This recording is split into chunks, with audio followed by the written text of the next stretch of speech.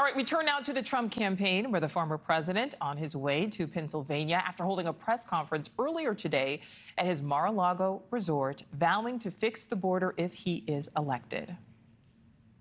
They're rough, tough weapons.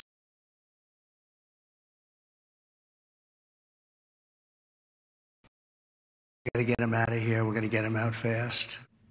Trump really focusing on the swing states this final week, where he now has a slight lead in the polls in all 7 states. NewsNation's Robert Sherman is following the campaign, joins us live from Allentown, Pennsylvania, where the former president will be holding a rally later tonight. Robert, what is the former president's message for Pennsylvania voters?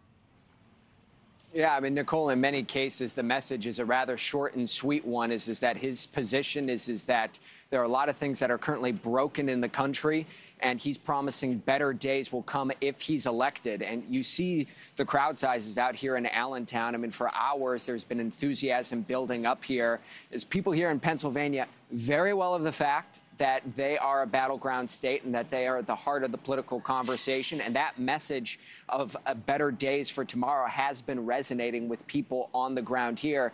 And that's a message that we anticipate the former president will continue to hone in on, focusing on the economy, focusing on immigration, focusing on crime, and promising improvement over the next 4 years. Take a listen. We stand on the verge of the 4 greatest years in American history. With your help, from now until Election Day, we will restore America's promise, and we will take back the nation that we love.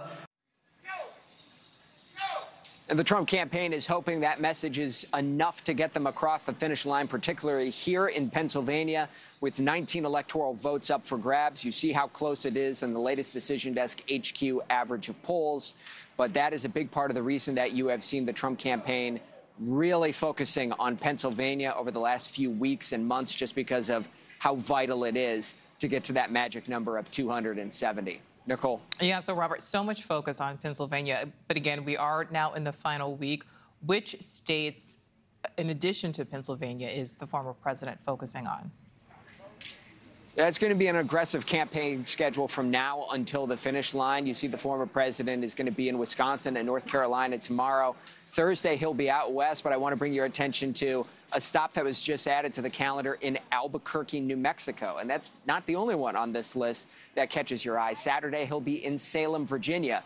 Those are 2 states that are not on the traditional battleground 7 list. Those are states that have long believed to be leaning towards Vice President Kamala Harris and not in play, with the Trump campaign trying to expand the map and go on offense here in the home stretch. Nichole. All right, Robert Sherman live for us there in Pennsylvania. Thank you. Thanks for watching. Go to joinnn.com to find News Nation on your screen. And don't forget to click the red subscribe button below to get more of News Nation's fact-driven, unbiased coverage.